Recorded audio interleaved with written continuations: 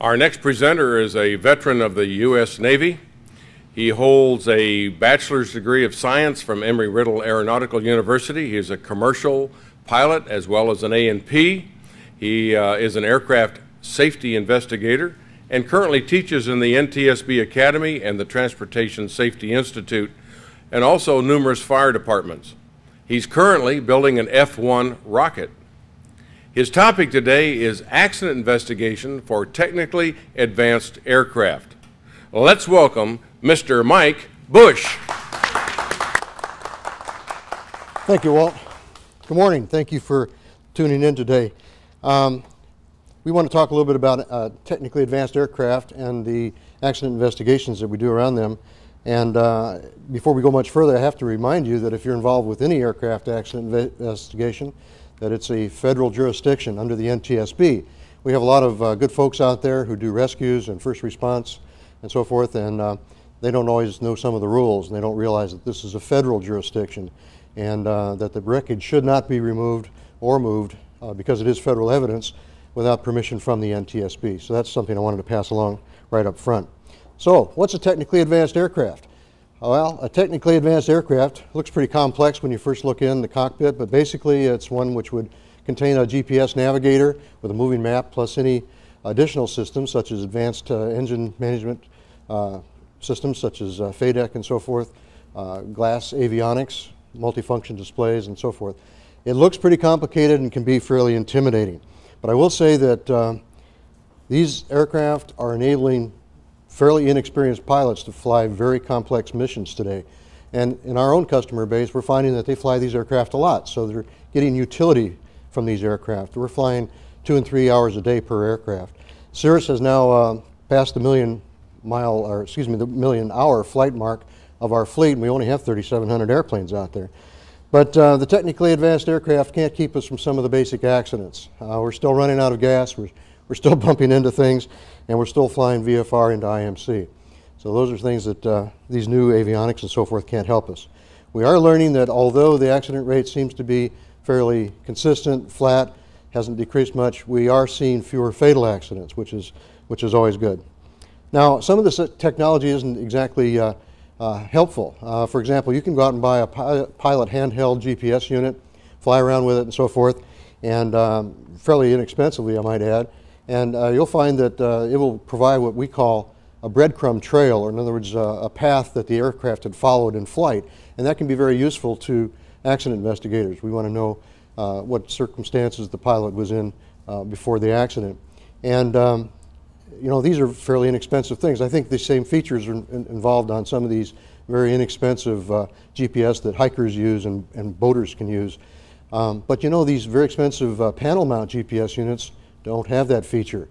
Even though the technology is there and some of the same manufacturers make these various units, we don't have breadcrumb trails on the panel mount GPSs, which can be kind of frustrating for us when we're trying to figure out what happened at the site. So we have to do it other ways. Now you'll find that accident investigators, I don't want to use the word sneaky, but we do have to get innovative and think about how we're going to go about solving this mystery. And there are a lot of mysteries to solve, and that's why we call it probable cause, because sometimes we just don't get all the information that we need.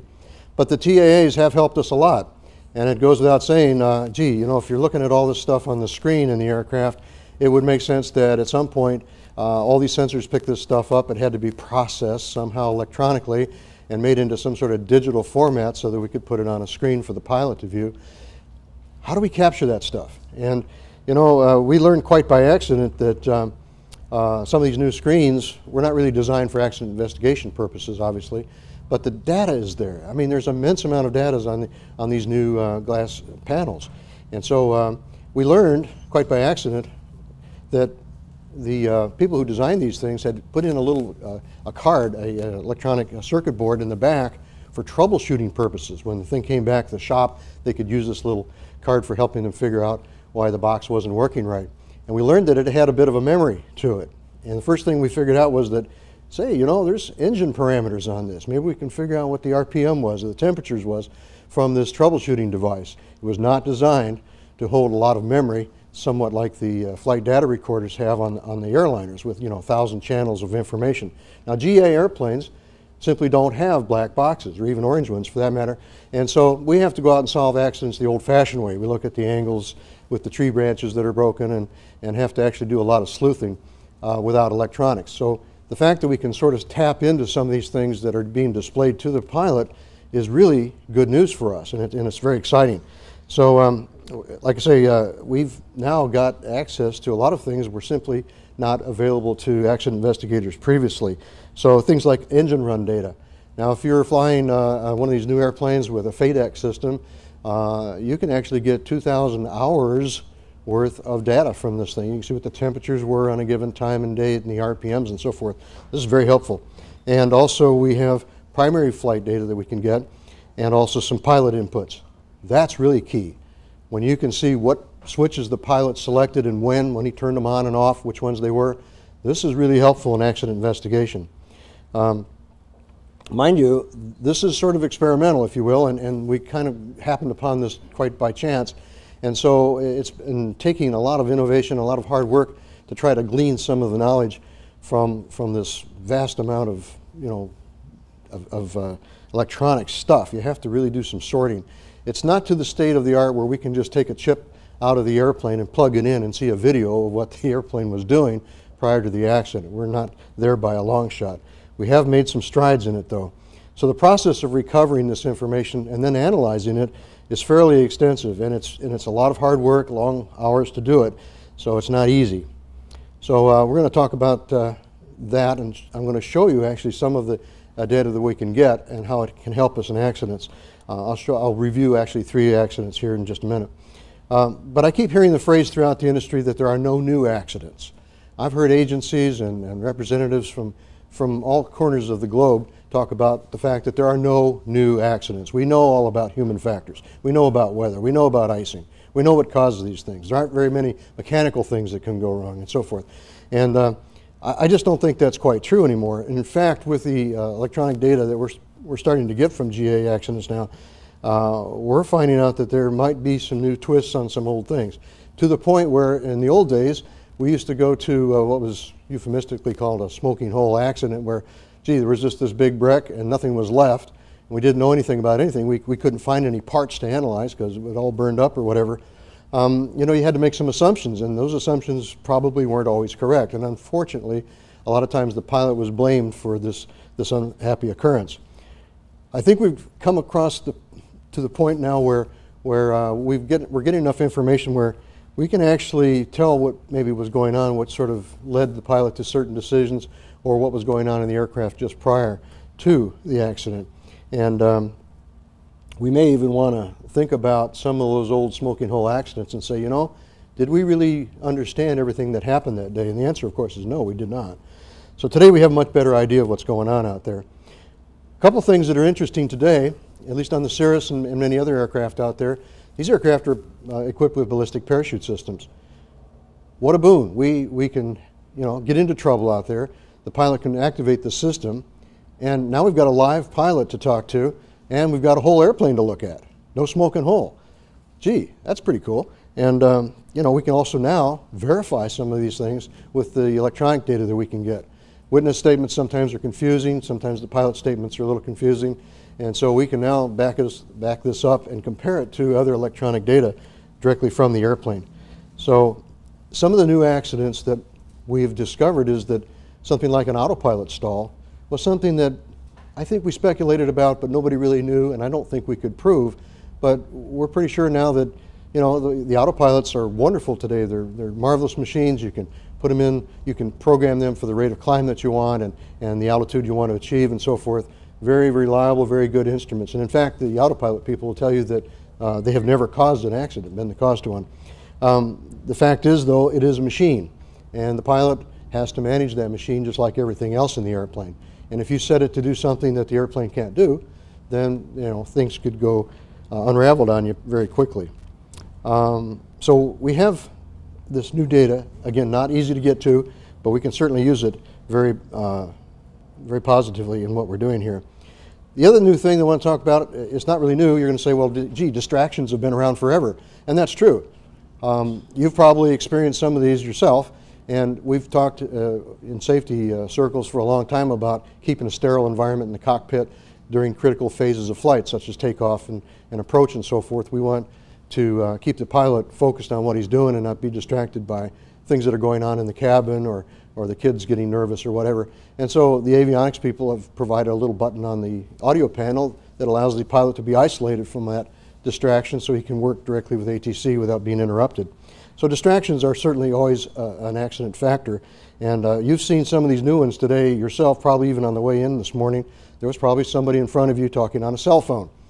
And I can tell you that that is absolutely a new cause for accidents. We've recently in our own fleet this year, we know for a fact that the pilot was in a very busy environment. He was multitasking as pilots do, and he was actually talking on the cell phone during that time and was distracted by it, to the point where he did lose control of the airplane and was not able to regain it.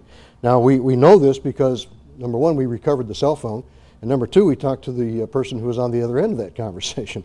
And so we know that people are out there talking on their cell phones in airplanes as well as in their cars, and it can certainly be a distraction. I think we take the safety of aircraft for granted, and we feel like we're maybe bored and have to call somebody and talk about the whole thing. That's not necessarily a good thing to do, but it's happening out there, and so it's something we have to really watch these days. So a couple of the accidents we're going to talk about, we've talked about these GPS units that you can buy that leave a breadcrumb trail but do not in the airplane, and we can glean some of this data now from the glass panels, which can show us all this information, which is really good.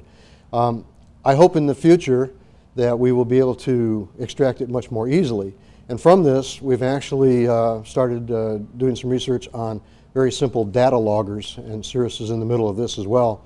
A data logger is simply a hardened chip that's placed someplace strategically in the aircraft, for example in the tail, where it won't get damaged, and it plugs directly into this data bus and will record vast amounts of information, so we don't have to go through all these stepping stones I'm going to show you about. And again, it's really important to see what the pilot did and when he did it. So we've talked about no new accidents, and I'm going to give you some thoughts here. The second distraction that it's been around for a long time, but we haven't really considered it much, are cameras. New digital cameras are really great. They can do a lot of good things, and people have taken a new interest in photography, and we find a lot of people out flying around trying to take pictures of their house and stuff, and we find that they're getting distracted by the mission rather than paying attention to what they're doing.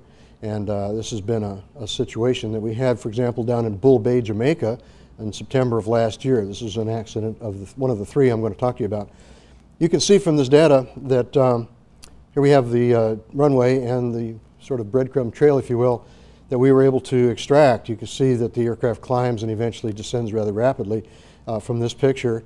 And the next one will show you that this aircraft flew across the bay and then actually had an accident. Let me tell you what happened real briefly, and if you'll forgive me, I'm going to read some of this so I get it right. But we had 4 occupants in an SR-22. And we all know that just because you have 4 seats in an airplane doesn't necessarily mean you can fill them all up, especially if you have full fuel, which we did on this particular day. Down in Jamaica, the temperature is always about 90 degrees, give or take 2 or 3 degrees year-round. So these people certainly were used to flying in these conditions, but it was still hot. And the pilot had programmed the autopilot on this particular day to climb at 1,000 feet a minute. Now the Cirrus will certainly climb at 1,000 feet a minute, but if it's all loaded up, it may not perform at 1,000 feet a minute to the intended climbed altitude, which he had set at 9,500 feet. Okay, so he takes off, and they climb to 4,300 feet over a 2.5 minute period of time. And basically, from the data that we recovered later, we could see that the airspeed was declining during the whole time he was climbing. Mind you, a steady rate of climb, but the airspeed was just coming down. Got all the way down to 72 knots at 4,300 feet. The aircraft pitch attitude, we could read, went from 20 degrees nose up to 78 degrees nose down rather suddenly, and followed by, as you might imagine, a rapid descent. There were large variations in pitch and roll during that period of time, and for the next 15 to 20 seconds, the pilot's altitude decayed by 2,000 feet, which is a significant drop in altitude. The pilot realized that he was over his head. He reached over and pulled the handle for the caps, the Cirrus airframe parachute system, and all 4 people came down safely. And you can see in this data here that we did just that. It came down straight down under parachute, which was really great. Now it turns out, after we talked to the pilot, who was still pretty shaken up by this, that we could clearly see that the people were on a photo mission. These are the pictures that we retrieved from their cameras. Now that's not exactly TAA stuff, but we could see that, yep, they were up there taking pictures and they were not paying attention to what they were doing. They mismanaged the autopilot. Had he set it for 500 feet a minute on this particular day, probably would have worked out all right. But these are the pictures we got from this particular one. So not paying attention to managing your systems and the autopilot can be a problem, and we can read this data now, which is pretty good. So this might have been an accident that would have been ruled loss of control, excuse me, for mechanical reasons, because all we would have had again is a smoking hole. Nope, this time we had a parachute available, and we saved 4 people, and we were able to talk to them, and we were also able to look at the airplane. So that was really good. This is up in Massachusetts in August of last year, up 2007. Now, I don't expect you to be able to see this, read it exactly, but we get pages and pages and pages of stuff that looks just like this. It's hardly easy to read, and you have to just pour through this. It's kind of like reading a dictionary. It doesn't make sense until you start comparing and analyzing. So this data, while it is available, isn't necessarily in a user-friendly form. And what we can do is, on this particular case, we have a VFR pilot flying into an IMC condition. And what we can do here in the white letters on this particular slide, you can see that these are the transcripts that we got from ATC. The red letters are the pilot's replies to ATC. Along this pink breadcrumb trail, which we extracted from the aircraft, are times and places of when he was actually communicating with ATC. And we could also now kind of overlay this with radar data. Radar data is really good if you can get it. Sometimes you can't. And sometimes radar data can be fairly inaccurate in that some of these radars turn at different speeds. And so you get a hit every 4 seconds or every 7 or 11 seconds or something. So you get this sort of dotted line, but you don't necessarily get the whole picture of where the airplane was, because at cruise speed, certainly in a Cirrus, you can cover a lot of real estate. With this kind of information, we can now see a complete picture with no holes in it and know exactly what was being communicated, where it was being communicated, and so forth. This particular occasion, the pilot was flying into the instrument conditions. He asked to shoot an instrument approach. The tower asked if he was instrument qualified. He replied that he was. In fact, he was not. And he then proceeded to try to fly an approach to this thing. We know from our data exactly when he switched over to the ILS frequency. You can see this. Now, this may be a little hard to see also, but we were also able to track his entire path from this. And furthermore, the NTSB was able to work with this, and I'm going to enlarge this a little bit for you. You can see the actual attitudes of the aircraft during this period of time. Clearly, the pilot did lose control in IMC conditions, and eventually they pulled the caps again, and the 2 occupants, although were injured, they did survive. The problem is that as they came down, the parachute canopy hit a guy wire for a radio tower, and it kind of came down a little differently than we would have liked. But basically they walked away from the accident even though they were injured. So we can get this kind of clarity and this kind of data, but we have to work at it. It's tough. One last one I'll talk about is a situation down in Luna, New Mexico we had back in April of last year. Again, this is what the data looks like, and there were pages and pages of it. It looked like a whole ream of paper with these printouts on it. So it's very time-consuming, as you can imagine, to go through this and find the right stuff. We hope to improve on this with the data loggers. But basically, this gentleman had a flight that was going, let's see if I can figure it out here. He was going from Tucson to Denver. He had an IFR flight plan. He was a low-time instrument pilot. Late afternoon departure, took off and filed an IFR flight plan. In fact, did take off IFR and was climbing up into the clouds when the aircraft started accumulating ice. He asked for a higher altitude, which he received, and started climbing a little higher, was not able to get up to 17,000 where he had been cleared, and realized that he had to come down. He asked for lower. He got that from ATC, and then he said, "I'm descending right now," because he realized that he was losing control. About that time, we were able to detect that the static port had iced over, and in fact, the stall warning went off in the airplane. Now, he was in the clouds, and so he assumed immediately that he had stalled the aircraft. Okay, so during that time, the airspeed indication went to 0. Altitude went to kind of goofy, as he said. All the numbers on the PFD were in red, which would be a bad sign. And so he kind of forgot that he'd been on autopilot this time and just sort of stuffed the nose down to get it down. And he was doing okay. He may have actually had time to sort of recover the aircraft, but just below 8,000 feet, the TAWS warning went off. This would be the terrain warning, which is also part of, you know, the TAA. It's saved a lot of folks, by the way. So the TAA goes off, and he says, you know, that's it, I'm out of here. He pulled the handle on the cap system, and it takes a few seconds for this thing to deploy. And the accident site was, in fact, at 8,000 feet. And we figured that he had something like a half a second between the time the chute fully deployed and the time he impacted the ground. So there you go. Probably not mining manners here, but we have a little depiction of not only where he was, but also what altitudes he was at during that period of time. So we can overlay this data. We can get a pretty good idea now of what's going on. It's a lot easier for us to do these kinds of things.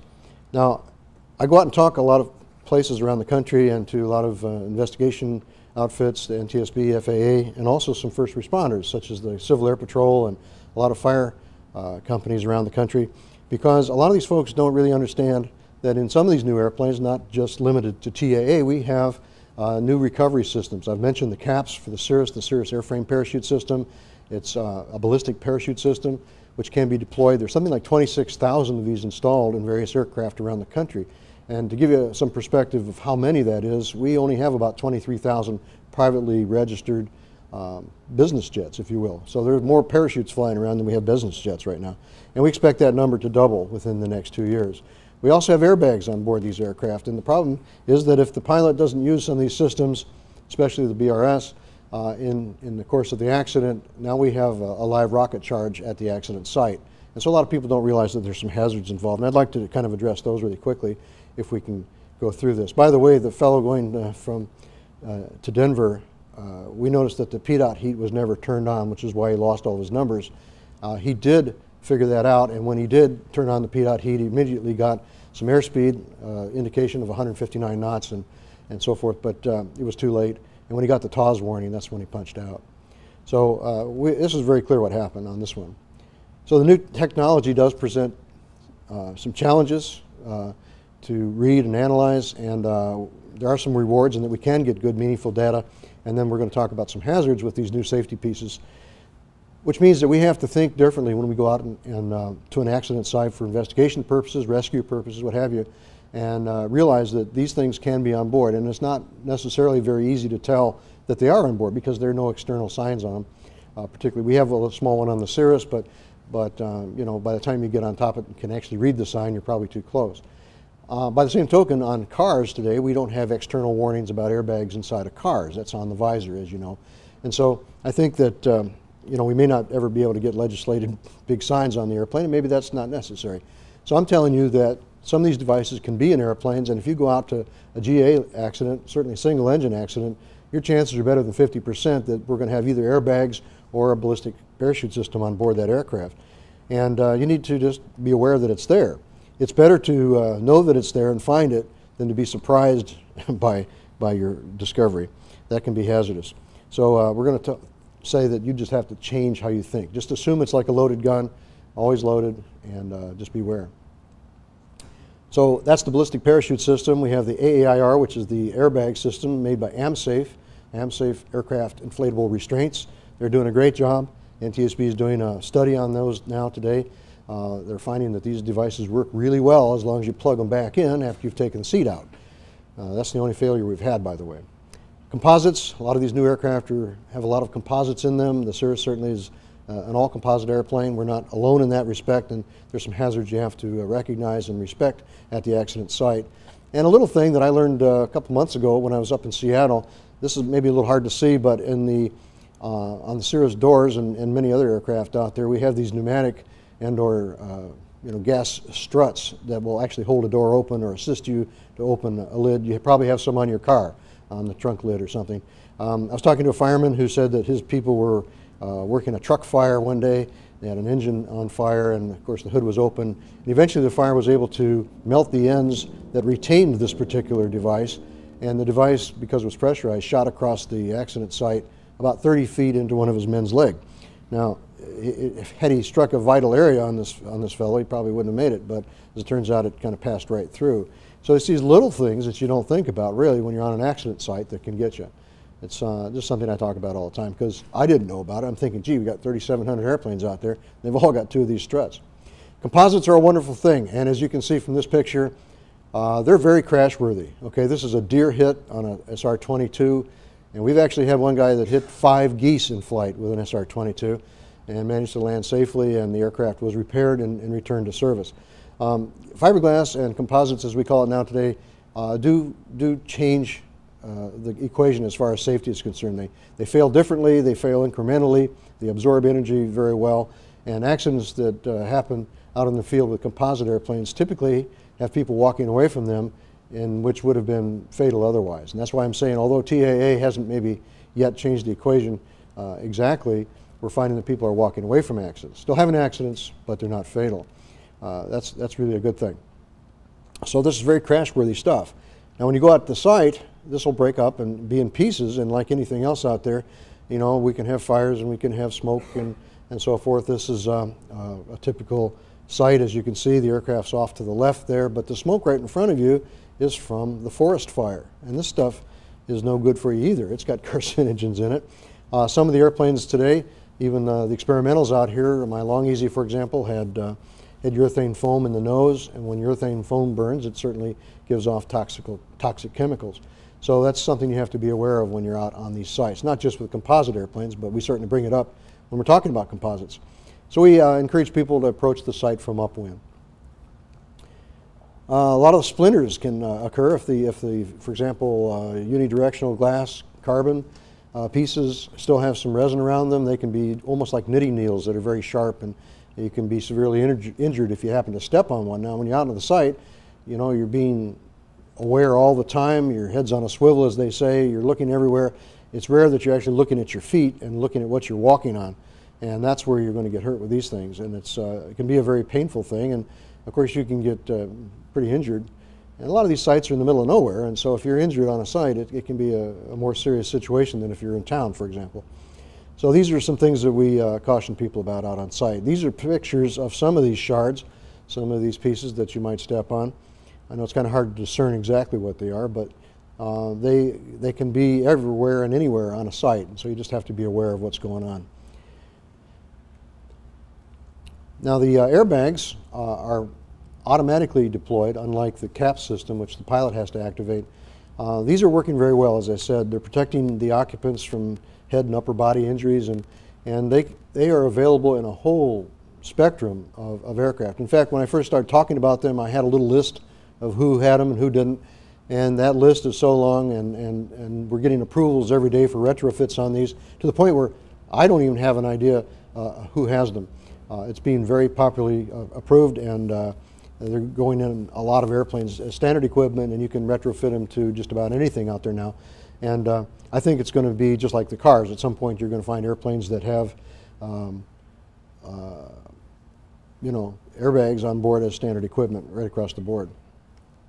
Here's what a Cessna 3-point harness looks like, and of course the airbag's in the lap belt portion of it. And on the Cirrus, we have double shoulder harnesses, and the bag is actually in the outboard side. I'm just going to quickly show you a movie of how these things deploy. It's just a short shot here, and you'll see that the bag actually deploys initially away from the occupant, if the movie will run. Some days it does, and some days it doesn't. What this movie would show you when it gets caught up is that it will deploy initially away from the occupant and then actually vent at the same time, and that's to allow the occupant to get out of the cockpit 10 minutes after deployment. I'm sorry the movie isn't working. Well, here it goes. Okay, well, we'll just kind of watch it in steps here. Notice that there's kind of a white powder coming out of it. That's actually helium, and we want that bag to deflate within 10 seconds of deployment, so it's easier to make your way out of the cockpit. Well, it's not going to cooperate, so we'll just keep going here. These are what the components look like. We have a helium bottle and also the brains for this thing. And they're better than a car system. They have a much better trigger on them. They're safer for the EMTs to work with. And you know, the car system was not very well touted by the automotive industry, and a lot of first responders actually got hurt because they didn't know they were there. That's something we want to avoid. Okay, so I'm going to just kind of zoom through this rather quickly. These things are powered independently. We can actually put them on the floor right here and make them work. You don't shut them off by taking the battery out of the aircraft or cutting the cables. They're absolutely independently powered so that they work all the time. To disarm them on a Cessna, for example, it's got a little magnetic switch in the three-point harness, and you just simply unbuckle there and it will disarm the system.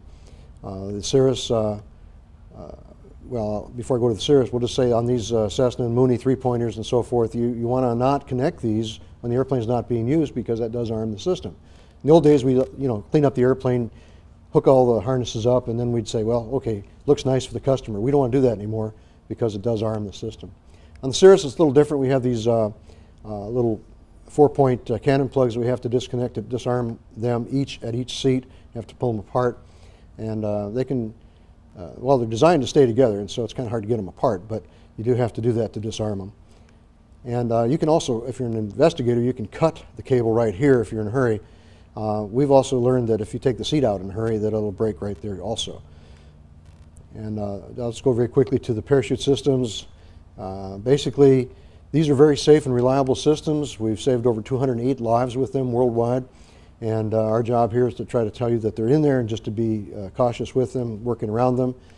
You can find them in a lot of different airplanes. As I said, there's 26,000 of these things out there, only 3,700 Cirruses. And so we're less than 10% of the total. Here you see a Cessna, standard-looking Cessna. This one is equipped with a system. You can't tell by looking at it. So that's why I said earlier, you have to assume that these things are in there and be safe, and be disappointed if you don't find one. And I'm going to say that these are approved, of course, for the Cessna 150s, 152s, 172s, 182s. I'm going to show you right now a test on one of these systems, if we can get the movie to run. And right now it doesn't seem to want to do that. Oop, here we go. This is a test we did for certification on a 182, and it's just not coming up. I'm sorry. Well, what it shows is the actual rocket pulling the parachute out of the back end of the airplane through the rear window. That's a place that a lot of people don't expect the parachute to come out. So if you're on an accident site and trying to figure out if there's a parachute in there or not, look around. You'll see a red T-handle, such as this one. This is on a Flight Designs aircraft, CT. You'll find these handles all over the place. You'll find them on the floor in the Cessnas. You'll find them in the ceiling on the 150s. You'll find them overhead on the Cirruses. Sometimes the whole thing is exposed to the outside. Here you see a canister that contains the parachute, and also right next to it is the actual rocket. This rocket simply pulls the parachute out of the canister, in this case, gets it away from the airplane so it can open automatically. And the key is that all these are connected with a cable. This is not an electrical cable. This is a housed cable like you might have on your bicycle for handbrakes or clutch on a motorcycle, perhaps. And there's lots and lots of little airplanes that have these things. You'll probably find a lot of them right out here at Sun and Fun. So what's a rocket look like? Well, typically they're cylindrical. They'll have a cable attached to them, something like that. If you see that thing, you need to call somebody. They come all sizes, but typically they're cylinders, and you wouldn't necessarily identify them as a rocket by looking at them. These are some of the components that we look for at the accident sites. If you see these things, then you need to call somebody, and that somebody would be Cirrus. We have an 800 number, which I'll show you in a second. These are the cables that activate these things. And the pilot has to work these things. We do not have automated parachutes, and we want to give the pilot some latitude on what to do. He may simply have lost an engine, and may simply be able to make an emergency landing, which of course all pilots are trained to do. And he may want to do that instead of pulling the parachute. So we can't shut these things off. They're always on. In the Cirrus, we pull a handle like this, and I'll go through this cartoon relatively quickly because it shows a cross-section of the rocket and the igniter and how this works. We'll pull the handle. The cable will pull on this igniter at the bottom of it. And if you look at the bottom of the picture here, you'll see this spring collapsing, which is part of the igniter. Cocks and fires all at the same time. It's almost instantaneous, and that's how we get the rocket to go. It, again, just pulls the package out of the airplane, and it's very successful. It works fine. And my slides won't go forward now. Okay. So we can do it manually. Here we go. Oh dear. Okay. This other hazard that we're concerned with is the parachute can't be detached from the aircraft. And in this particular case, we had a gentleman lose control of the airplane, and he decided to pull the handle, and 3 people landed safely, and they walked away from the airplane. Well, it was in a part of the country where it's very flat and very windy, and the parachute, which is huge, got inflated and pulled the airplane over backwards and actually dragged it several hundred feet. And so thanks to the FAA, they were able to clip the cables on this thing before it got to Texas, and we were very happy about that. But it is a hazard you have to be aware of if you're out there working on the site, that these things can drag the airplane some distance. So we want you to work from the upwind side, and if you have a fireman handy and they have a hose and truck available, wet the parachute down so that it'll collapse. It's the best way to do it. And then once you've got it collapsed, you can park your G car or some other vehicle on it so that it won't inflate on you again. We also recommend that people approach the aircraft from the front or the sides, as you can see here. Try to stay away from the back. That would be the barrel of this thing, as it were. So you want to stay away from the back in case it might deploy. And we also want you not to cut into the top of the airplane, because that's where the deployment cable is located. So if you were to, for example, snag that, it might actually deploy the rocket if it was still in the airplane. When you go to one of these things, please never pull the handle to try to disactivate or deactivate it. Say, well, if I pull the handle, you know, on my turns, we know that it went. Don't do that, because if during the course of the accident the propellant got mangled or broken up inside there, it will burn at a different rate than was designed. And the nozzle is only designed to take so much thrust. So you could have yourself a really big road flare on your hands, or worse. So we don't want that. The FAA, in fact, said, look, we don't want our people to be bomb disposal experts. So if you see these things, identify that you have them, notify somebody, and that somebody to notify is Cirrus. And in fact, I get calls from people who aren't even involved with Cirruses. The FAA's called me on 5 occasions, as late as last year, on aircraft that weren't ours. They say, hey, you're the rocket man. I heard you talk down in Oklahoma City. Tell us what to do. So we'd walk them through it. Here's the number. It's an 800 number. You're going to be met by a live person, not a robot. So when you call 800-279-4322, you're going to be able to say, look, I want to report an accident, and we need to talk to somebody in air safety. And that's the number you're going to get. And that's the person you're going to get, one of our people. Please do not call the bomb disposal squad. Bomb disposal squads only have one mission in life, and that's to blow stuff up. We have to remember this is federal evidence. And we want to look at this piece of the aircraft along with everything else that we do to see if it worked, how well it worked. This is evidence, and it's all part of the investigation. So we don't want them removing things, first of all, and then destroying stuff, which is what they do. I've been out many times to disarm these things, and this is an old slide, but it seems to work pretty well. And our guys are very serious about this. I mean, they're very good at doing this. We've got the right tools and the right training.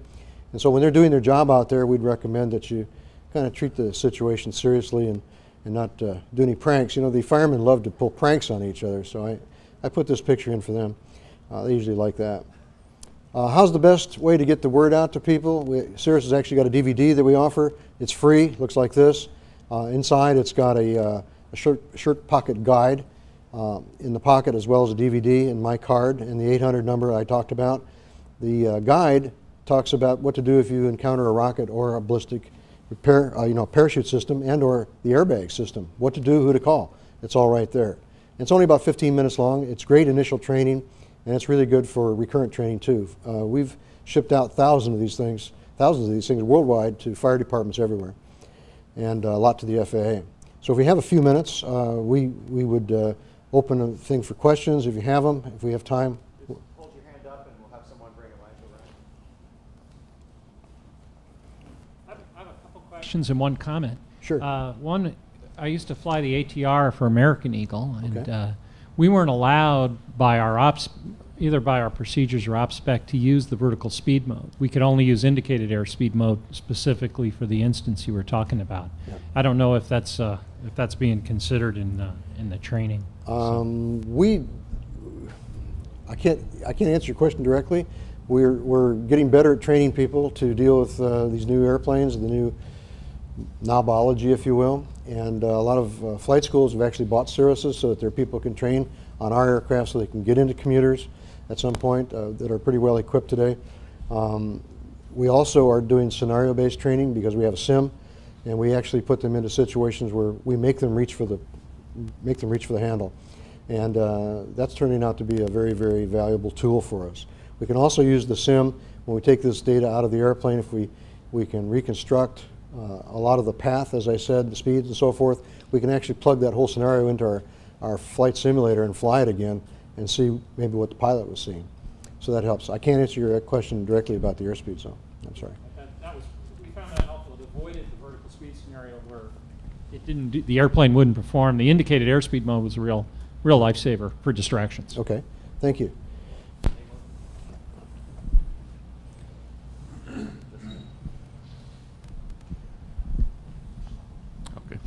I have a question regarding the accident which they went for photo.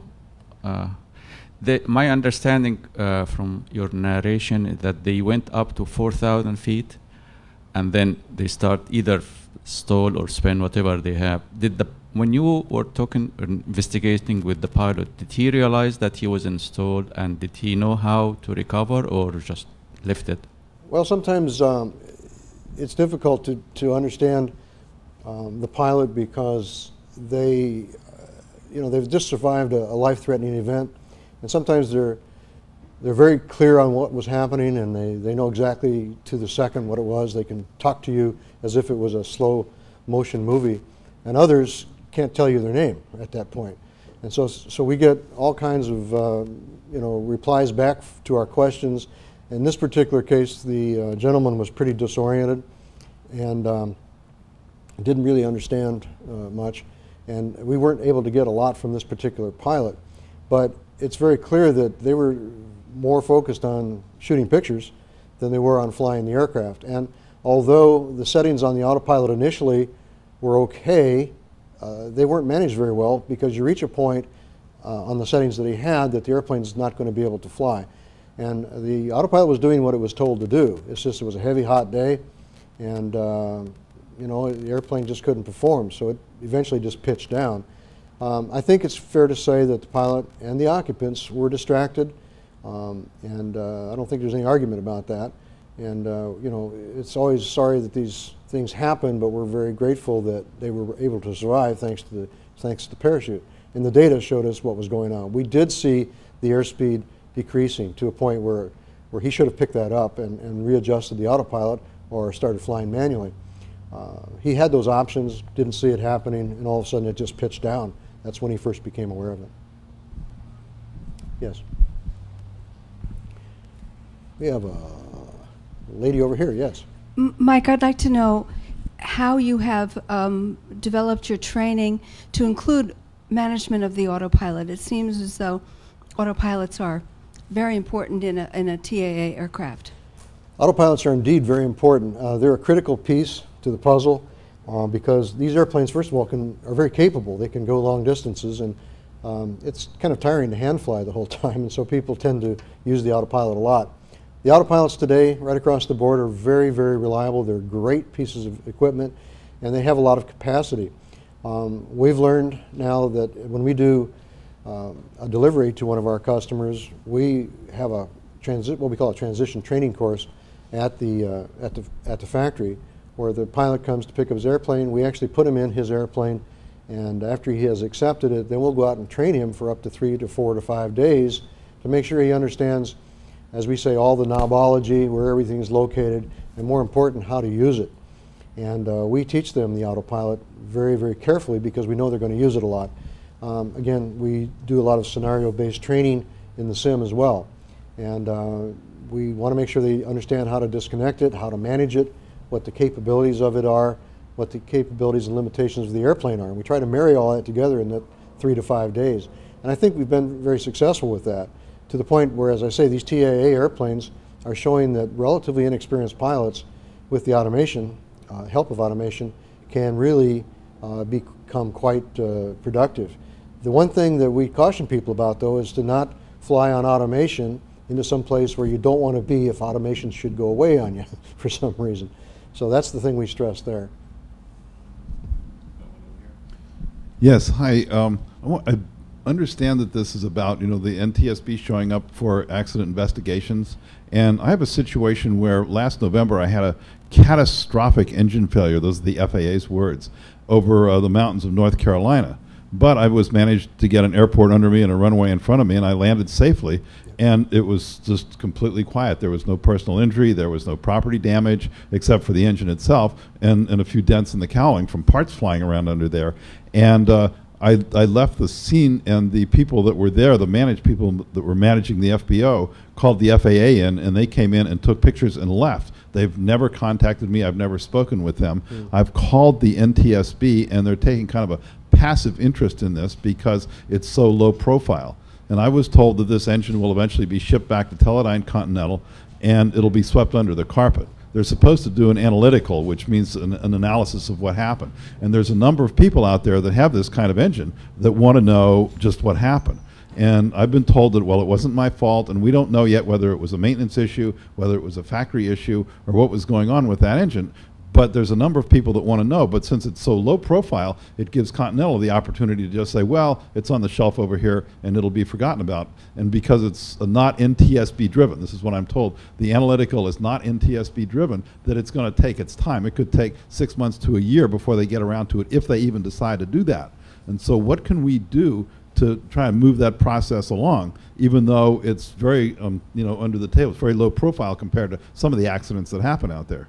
Well, there's a number of things we can do. First of all, I can assure you from having been on numerous accidents over the last 9 years that when we form an investigation party, you'll have an NTSB person, an FAA representative, and an engine rep and an airframe rep at the site. So there's typically at least 4 of us there. We form the team, and it's kind of a lightweight team, but we actually are very good at putting these teams together and working very well on it. Regardless of whether it was an investigation or not on it, which probably is not required, TCM, I can assure you, will tear that engine down. They do want to find out what happened. And so my recommendation today to kind of accelerate matters is that you go over to the Continental tent today and ask for Kirk Nelson. He's there. He's a rep. He understands this very well. I don't think the guy that runs analytical is here today. I didn't see him yesterday, but he could be here. And his name is Terry Horton. And if Terry's here, he's the one that would schedule that. Mind you, anytime they get a fatal accident or an NTSB coded accident, yes, they will put a priority on that simply because that's really important too. But they'll shoehorn you in, and I assure you they will go through that engine. Now when they do it, it happens fairly quickly. We can typically go through an engine in about a day or less, depending on what the issue is. I think the longest one I've ever been on was about 2 days. Typically the shortest one's about 3 hours. So somewhere between 3 hours and 2 days you can have a written report saying what actually happened. Terry Horton is the manager of that particular area. Kirk Nelson is the contact here at Sun and Fun. He is here. He will be here all week. And they're at the Continental tent. That's the best I can do for you today. And yes, sir, that will work. They're very good at this, by the way, and they're very diligent on doing this. I've been through a number of teardowns. Yes. Okay, anybody else? Yes. We appreciate your questions. Go ahead. Do you know, and this is outside the accident realm, do insurance companies, when people pull a parachute in a $300,000 airplane, do they look at that? Do you know if they cover it, or they say, sorry, that wasn't an accident? I'm glad you brought that up. It's a good point. I think there were some wives' tales out there in the early days that, gee, if you pull the handle, you destroy the airplane, automatically. And it took a while for people to understand that, fiberglass and composites are very repairable. And of the 12 deployments that we've had, 10 of those have been not only repaired but returned to service. The other 2 weren't even recoverable. One of them was at the bottom of the ocean, and another one was really broken up when it hit the Hudson River. So I can tell you that they are very repairable, and for that reason, it's a fairly expensive airplane. We can actually do repairs on it, which in the insurance parlance is economically feasible. Let's say you have a $400,000, $500,000 airplane, you can sometimes fix it for $125,000. That looks to an insurance company like a really good deal. And I also might point out that when they come down under caps, they don't have to pay a death benefit, which, gosh, that should be in their accounting somewhere. So we think that it's a really good deal, and they do have the ability to fix these things. We do have composite classes that we teach at at Cirrus, at the factory. And we also have 160 some odd service centers out there that are capable of fixing these things, as well as a number of independent people that can fix them. So composites are truly a boon to the industry, and they're very crash worthy, and they are very repairable. I hope I've answered your question. Okay, well, I thank you for your time and your patience this morning, and welcome to Sun and Fun, and go out and have fun. Thank you very much for your time. Good idea. Okay.